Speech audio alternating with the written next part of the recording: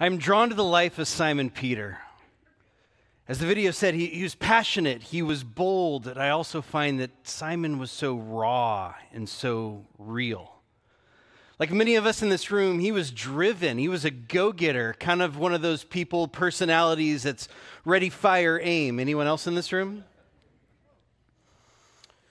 But while he was full of potential, he was full of shortcomings, and when the tension in his life ramped up, fear and uncertainty began to creep in.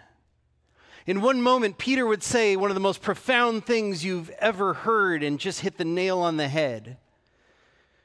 And not long after that, he was falling flat on his face. And just as the Gospels, first and foremost, through the person of Jesus Christ, show us who God is, God's love, his faithfulness, his forgiveness, his grace, his mercy. In so many ways, Peter in the Gospels shows us who we are.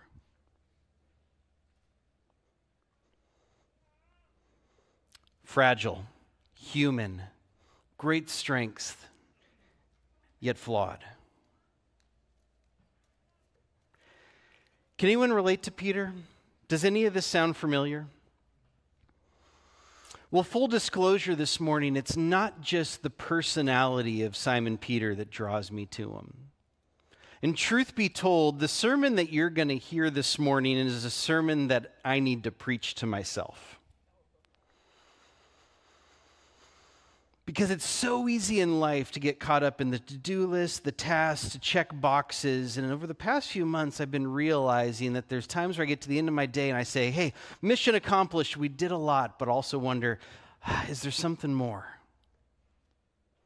And we're going to find today when we turn to Luke chapter 5 and we look at the calling of Simon Peter in Luke chapter 5. That Peter, in his encounter with Jesus Christ, finds unstoppable purpose. It gets beyond the to-do list, the checklist, the job description, the responsibilities of the day. And in his encounter with Jesus, he finds that his whole life is reordered. He finds so much more, and everything is put into perspective. And I'll be honest with you this morning, my purpose and my desire is that this unstoppable purpose found in Jesus Christ would be true of my life, and that it would be true of yours as well. So if you would, if you have your Bibles with you, your phones, pull them out and turn with us to Luke chapter 5.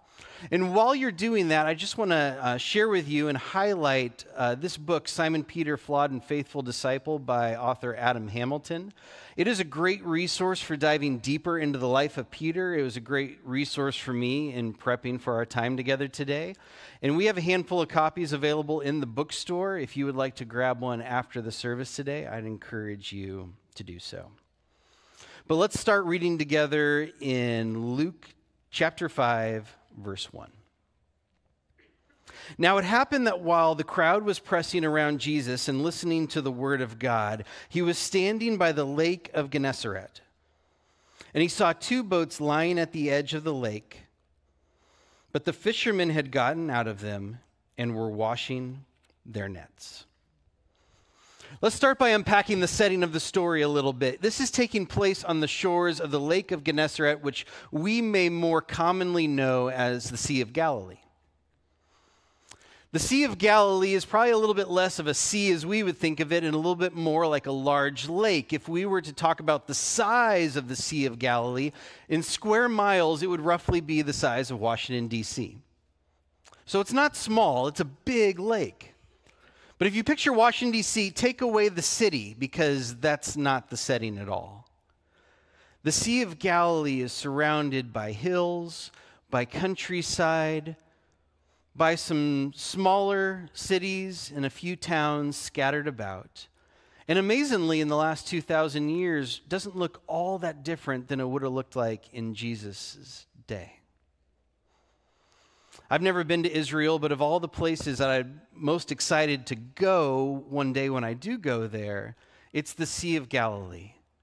I enjoy nature, I enjoy calm, I like being able to hear myself think, and I look forward to one day standing on those shores and just soaking in the surrounding areas.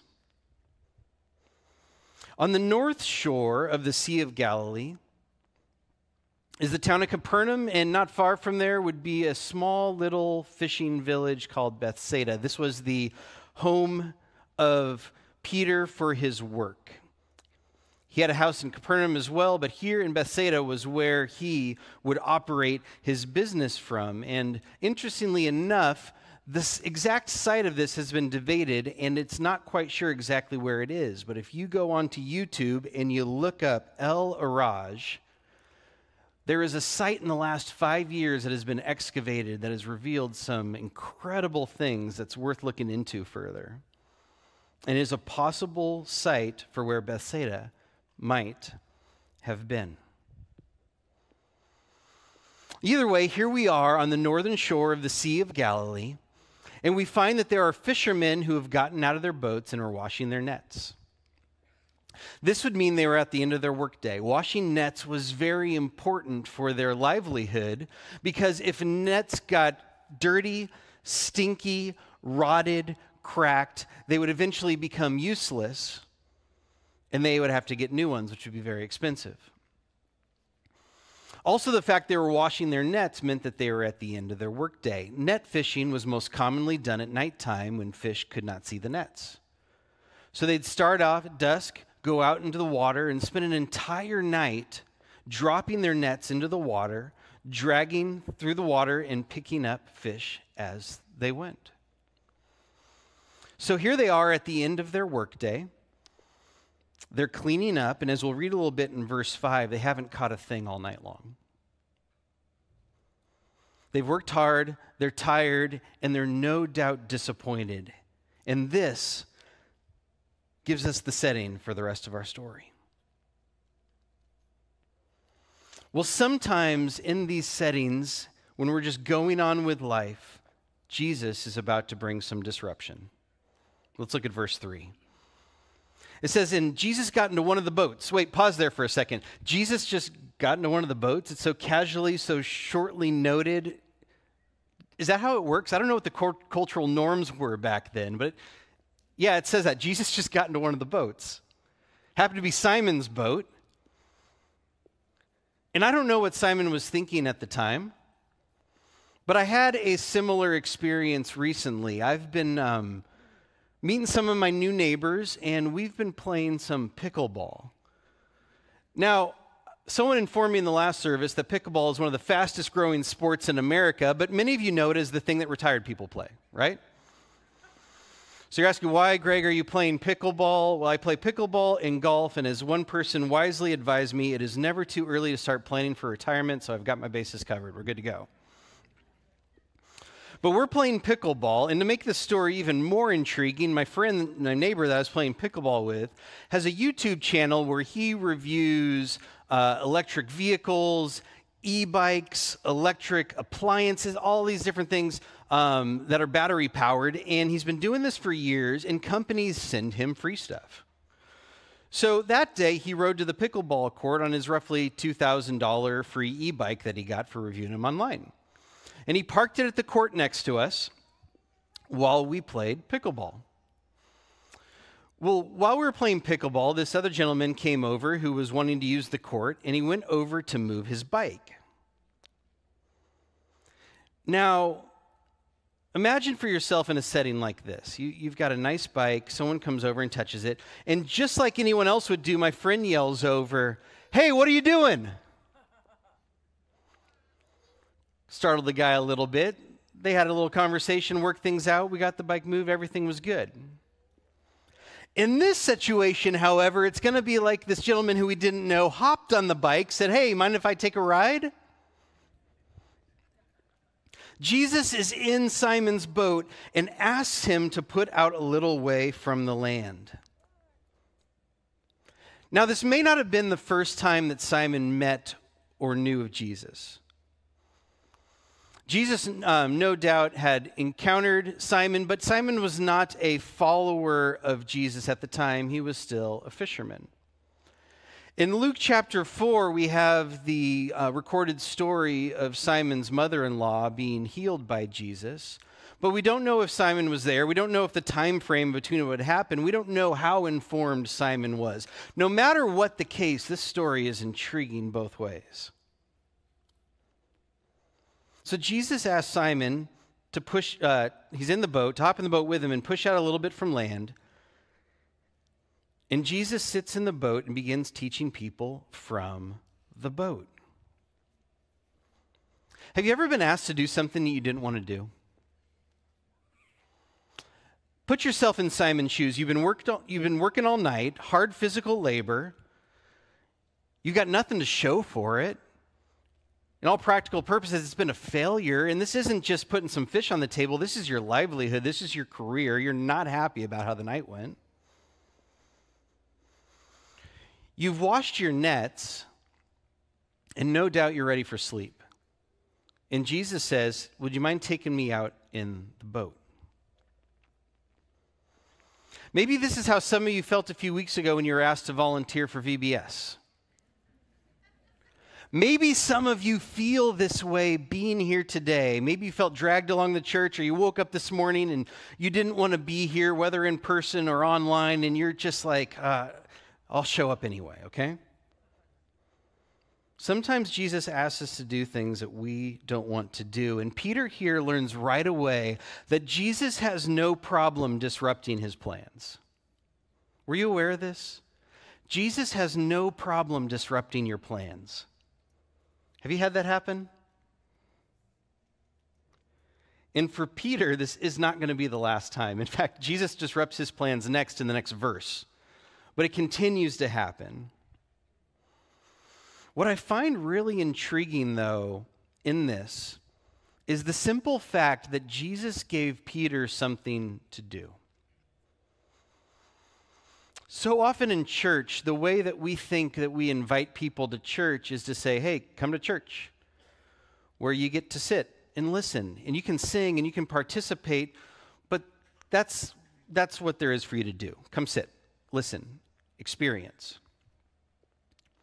Imagine if you went to your friend who doesn't go to church and says, will you come to church with me on Sunday? And by the way, you're running sound. But if you think about it, and I think this is true of most people, but I can speak as guys especially, we don't want to sit around. We want something to do. Give me a task. Give me something I can get my hands on. There's a call to action here, and so often discipleship isn't just to sit and participate or just know, it's come do something. Because Jesus could have very well said to Simon, hey, I'm about to preach an amazing sermon. Why don't you sit on the hillside here and listen to me? But he says instead, no, come, take me out in your boat. Just yesterday, we had our men's breakfast. We could say to a friend, come with the men's breakfast, but we could also say, hey, come with me to the men's breakfast. We're going to show up an hour early and set up the chairs. You heard the announcement for the global leadership coming up in August. We could show up to that, and that would be amazing. We'd get a lot out of it. But we could also bring someone else along with us, or even better yet, we could challenge somebody we know who doesn't even go to this church and say, what if you were to host 5 people at the Global Leadership Summit? What if we were to bring some of our friends, our coworkers together and experience this together? Suddenly there's action and there's ownership involved. And honestly, I think sometimes in the church we have the mindset, no, we do things for other people. That's our job as Christians. You ever consider that sometimes ministry is asking to be served? Sometimes ministry and the thing that God may use is when we actually have to reach out and say, I need help. That's what Jesus did here. Jesus had all the power of the universe, but in this moment he didn't have a boat. And there was Simon Peter with a boat, and he was the man for that time. And Jesus said, Simon, will you come out? Will you take me out on the water? And so Jesus is teaching, and you realize Simon is now stuck. I don't know if he considered this. He probably did, but he is now out in the boat, and all he had was the opportunity to listen, to take a nap, or zone out, kind of the options that you guys have this morning. And I don't know which one he chose. The story doesn't tell us. But no doubt he was caught up in everything that was happening there. He was right in the middle of it. He could not sneak out the back. He was in the boat with Jesus. And friends, similarly, it's so true that sometimes what we need is just a little disruption in our life. Something that gets us outside of our norms, our plans, something that disrupts our agenda and gets us going in a different direction. And before we dive deeper into the story today, I have to ask you this. Where is Jesus trying to disrupt your life? It probably isn't just happening now, right here this morning. It's probably already been happening. Things that aren't going the way that you planned, things that you're giving your best effort, but it's not just coming together. Ways that God's been gently nudging you, not there, but here. Let go of this, take hold of that.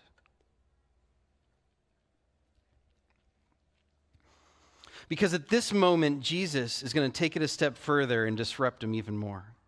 It says in verse 4, when he'd finished speaking, he said to Simon, "Put out into the deep water and let down your nets for a catch." Huh?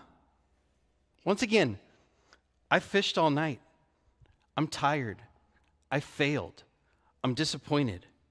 I just listened to you preach a whole sermon. And I'm ready for bed. It's nap time. I know that the fishing is not good during the day. Peter had lots of legitimate excuses. And honestly, a lot of times we do too. He says in verse 5, "Master, we've worked hard all night and we've caught nothing."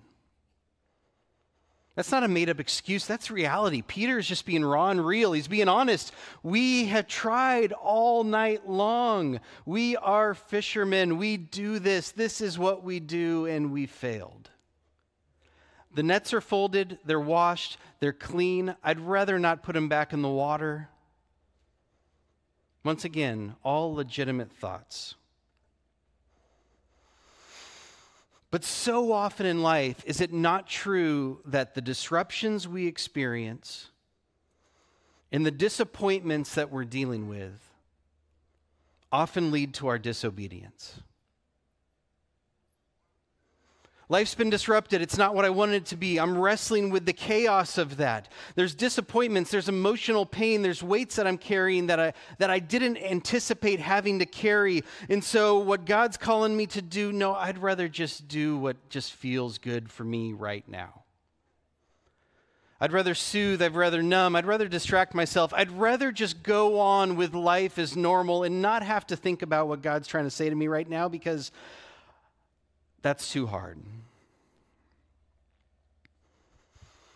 And in the last few weeks, as I was preparing for this sermon, I bumped up against my own wall with these things and realized that in my own life, that my disruptions, my disappointments, for me too, can lead to disobedience. Danita, during the announcements earlier, mentioned that we have switched over to a new payment portal for gifts given to the church. And part of my job as the communications pastor is to help draft emails to send to the congregation to help people be informed and knowledgeable about this transition. And it's gone incredibly well. The communication's been fun. It's been fun to partner with people as we've taken this step forward and look to improve the giving experience. And then somewhere through it, I realized, okay, I moved here 6 months ago from California. We've had a lot going on. We uprooted our family. We bought a new house. We've been working on the house. Our routines have been disrupted. We've got kids in a new school, a new program, swim and soccer and all these different things going on. We've got new healthcare forms. We've got all these different things. We've got paperwork for paperwork. It's absolutely crazy just going through big changes. Many of you have experienced the exact same thing I'm talking about. And then it hit me. 6 months in, and I haven't set up any sort of recurring gift to the church myself. But there's disappointments. Our fridge went out. Our fridge, that was a nice fridge, but such a lemon, and it was on its last leg, and now we have to buy a fridge, and that's expensive. And the kids are starting braces, and braces aren't cheap, and they're 8, but they need braces, which means 2 rounds of braces, which is more expensive. And if you hear me talk like this, here's the problem. You would think that I was barely getting by.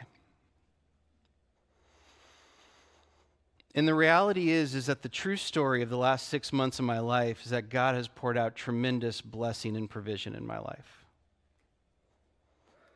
God provided quickly for the sale of our home. He provided easily for us to move across the country. In a crazy housing market, we put 2 offers on houses. The second one was accepted for below market value. That doesn't happen. God has abundantly provided in such tremendous ways. He's surrounded us with community, with friends, with a job here at the church in an environment that I'm happy to share with you guys is a very healthy and enjoyable working environment. God has been so good in so many ways, and for me to just kind of back burner any sort of financial response to Him is just kind of saying, you know what, God? Thanks for all you're doing, but it's easier for me to trust you when I hold on to this. And it's not just a sense of duty when it comes to giving, but honestly, what's missing out, and a huge part of the disobedience is this, it's a lack of worship. It's a lack of trust. It's a lack of saying, God, in light of all that you've done for me, I will respond by giving back to you. And it was kind of a beautiful process this last week as God convicted me of it and provided the opportunity to say, God, there's disruptions, there's disappointments, but I won't choose disobedience anymore. I'll say yes to you. Are there areas in your life where you're choosing disobedience? Today, friends, we have the opportunity to say what Simon did right here. He said, Master, I'll be honest, I've worked hard all day and night, and we've caught nothing, but I will do as you say and let down my nets.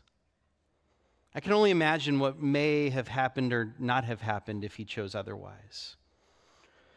But on this day, in this moment, Simon chooses wisely. I will do as you say and let down your nets. Friends, where is God calling you to let down your nets? To take a step of faith that maybe you've been hesitant to take?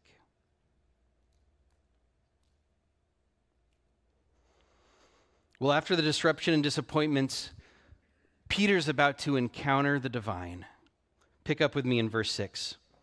It says, when they had done this, they enclosed a great quantity of fish, and their nets began to break. So they signaled to their partners to the other boats for them to come and help them. And they came and filled both the boats so they began to sink. This is great success beyond anything they could have imagined. This was a day in fishing that would go down in history. This was something they would never experience again. They were so successful, it began to threaten their livelihood. The nets began to break. The boats began to sink. This is a fisherman's dream, and it might just do them in. But it wasn't their success, was it? Because we read on and we see Simon's response to all of this. It says in verse 8, but when Simon Peter saw that, he fell down at Jesus' feet, saying, go away from me, Lord, for I am a sinful man. This is not the response of just awesome, look at all these fish we caught, high five Jesus, way to go. Something strikes a deep chord within him. And it doesn't spell it all out for us, but if you start to put the pieces together, you realize Simon's livelihood once again was fishing. He'd invested in the boats, he'd invested in the nets. A catch like this was all he ever dreamed of. But the catch like this, once again, was tearing apart the nets, was sinking the boats. They had to call for help. They were in over their head. Why? Because this wasn't something they could have done. This was something only God could do. It says in verse 9 that amazement had seized them and all of his companions because of the catch of fish that they had taken. This amazement was reverence. It was a sense of awe, a sense of unworthiness. It is what we refer to as the fear of the Lord. They, in that moment, saw something that only God could do. And it caused them to be overwhelmed by the presence of God. Have you ever experienced this in your life? There's a handful of times that I'd say I would experience something like this, and it always came when I was worn down, disappointed, life was disrupted and not going the way that I wanted it to. It always included me being fully aware of the reality of my sin because the holiness of God was in clearer view than I'd normally see it. And in clear view of the holiness of God, it's not just high five Jesus, we caught some fish. It's as Peter said here, go away from me, Lord, for I am a sinful man.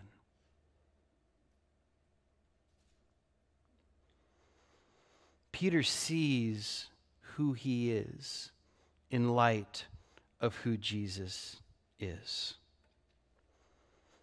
And it's about to change everything. I have a friend. Her name's Amina. She experienced something similar, and I'd love to share her story with you. Take a look at the screens. My name is Amina Ghostin. I lost my sight when I was 6 years old. The blessing is, even though I was born at 23 weeks, the only side effect for me was blindness, when there's so many things that could have gone wrong. Up until in my late 20s, I struggled with belief in God. For me, I would argue that my God was science and education and achievement. Early on in my life, I had a set plan for what I was going to do. I was going to go to college, and I was determined to excel, especially with someone having a disability. I was determined to prove myself to my family and to society at large that having a disability doesn't stop you from leading a productive life. It wasn't until I came to Washington, D.C., I just felt this profound sense of loneliness. Even though I had achieved all the things I had said I was going to do, I just felt like there was something more to life than achieving, than a job, than education.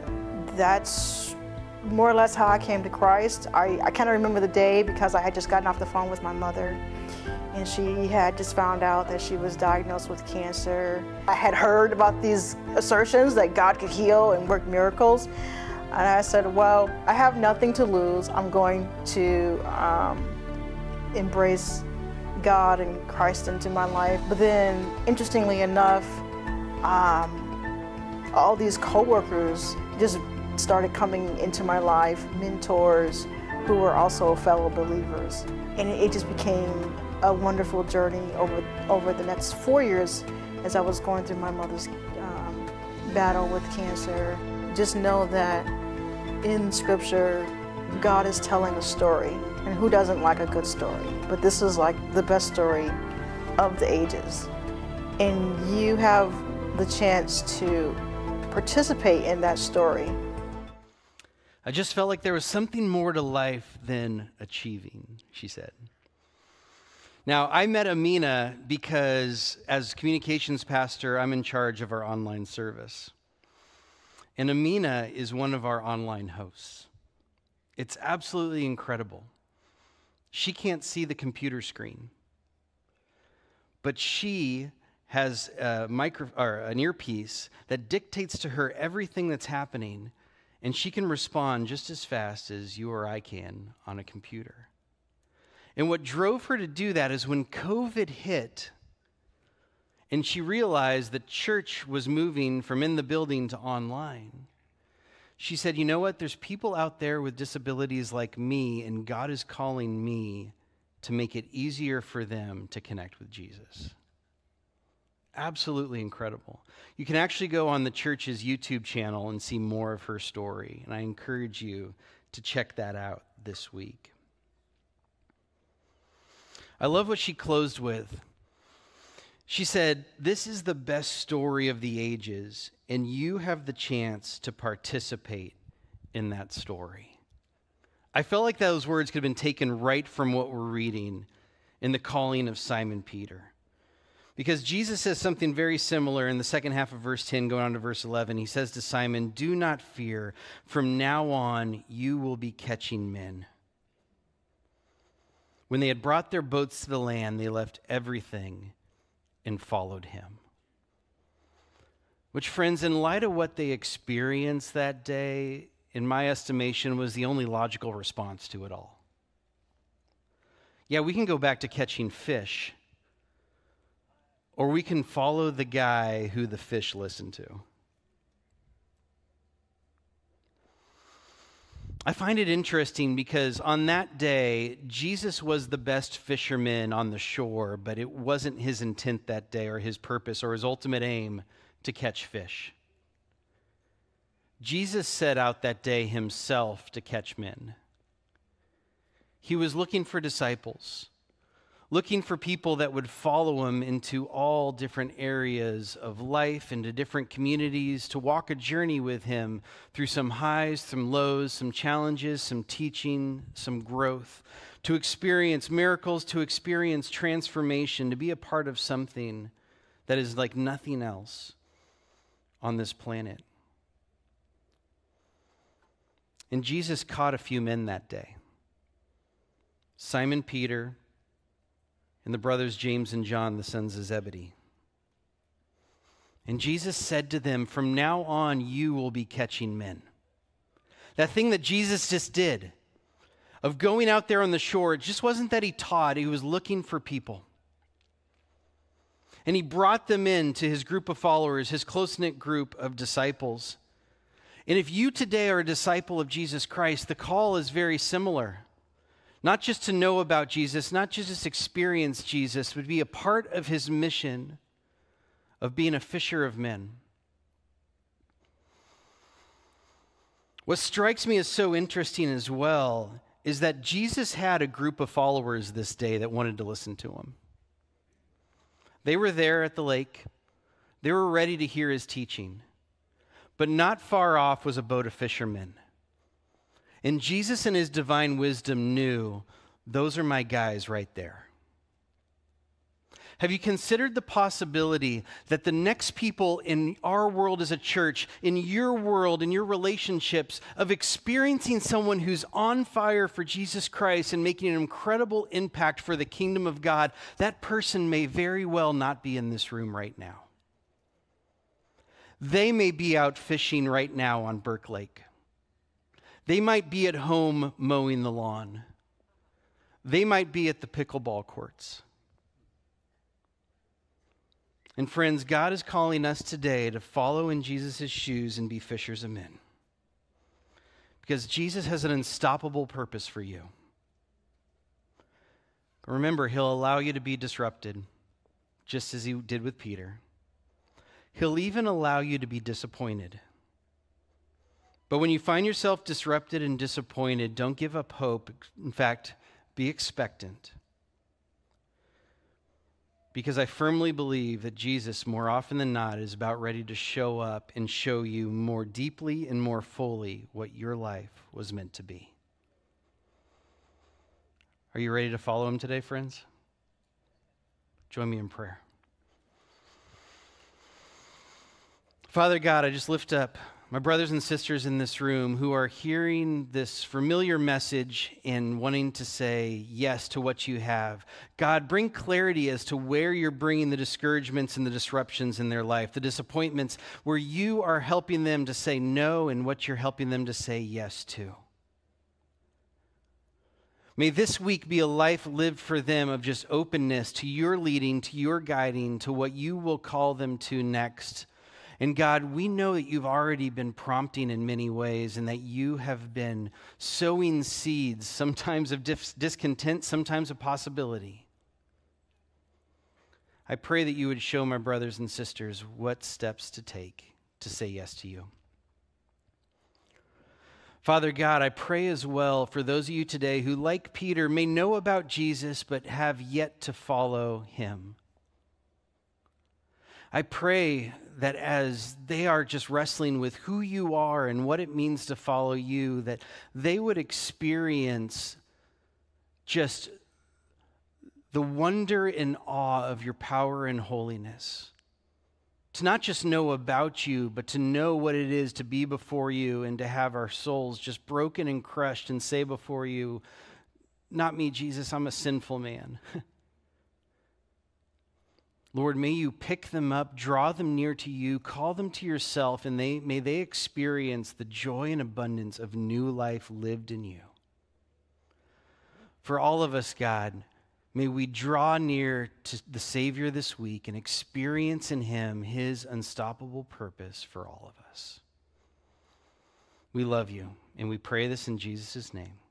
Amen. Well, friends, it's been a pleasure being with you this morning. I've enjoyed the opportunity to dive into the life of Simon Peter. I encourage you to take the next step with that and chew on that more this week. Maybe it's a conversation you have with people you came with. Maybe it's picking up the book in the bookstore. Maybe it's taking that challenge to take a step of faith and sign up for a table with 5 of your friends at the Global Leadership Summit coming up in August. Whatever that next step is, take it. God is calling you. He's leading you. Our nets are here. Our boats are here, and God's calling us out there. Let's go. Have a great week, guys. We'll look forward to seeing you soon.